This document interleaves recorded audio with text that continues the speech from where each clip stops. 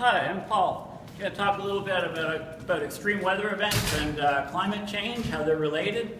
You may have noticed, if you ever look out the window or walk outside, that extreme weather events are taking off around the world. You know, some regions are in drought, like California. Other regions are getting torrential rainfall. For example, you know, Calgary gets flooded out, Toronto gets flooded out, massive rainfall events.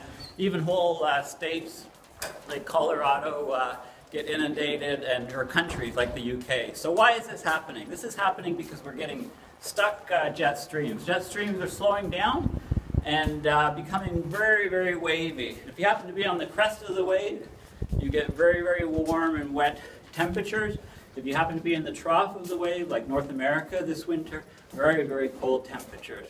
So why is this happening? Why are the jet streams so wavy, so bizarre, so distorted? Well, the answer is that the temperature gradient between the equator and the North Pole is decreasing rapidly because the Arctic is warming like crazy.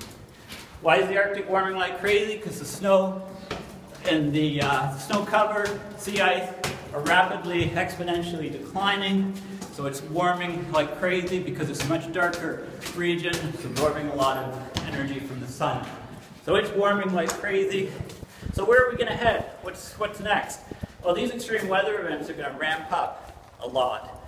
You know, if the sea ice goes in the next couple of years, I expect it, at least a factor of 10 or 20 times increase in frequency, severity, duration, and much more different areas over which extreme weather events will occur. Thank you.